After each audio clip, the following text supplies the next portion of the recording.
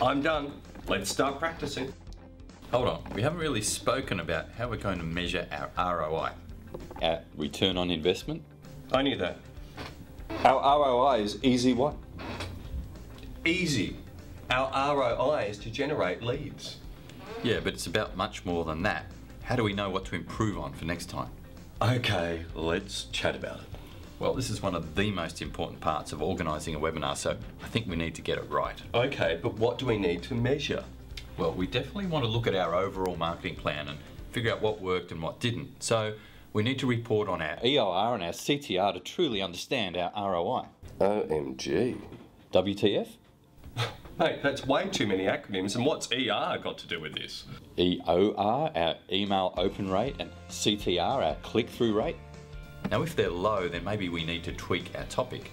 And if our conversions are lower, maybe we need to tweak our content. Plus, we know what our average registrations versus attendance rates are, so we can use that as a benchmark as well. Sort of like my stats on RSVP. Michael, that's Way TMI. LOL. no. BAD. Bill, let's get B2B. Sorry? back to biz. Now I think you're getting a bit liberal with your acronyms. Maybe. But what about this exit survey we're doing? What can we do with that?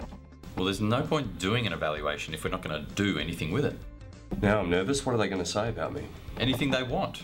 Any suggestions or improvements, we've got to follow up on. DUN. Done. Now, about our leads generated, we know we need to generate about 20 qualified leads to convert 5 and break even.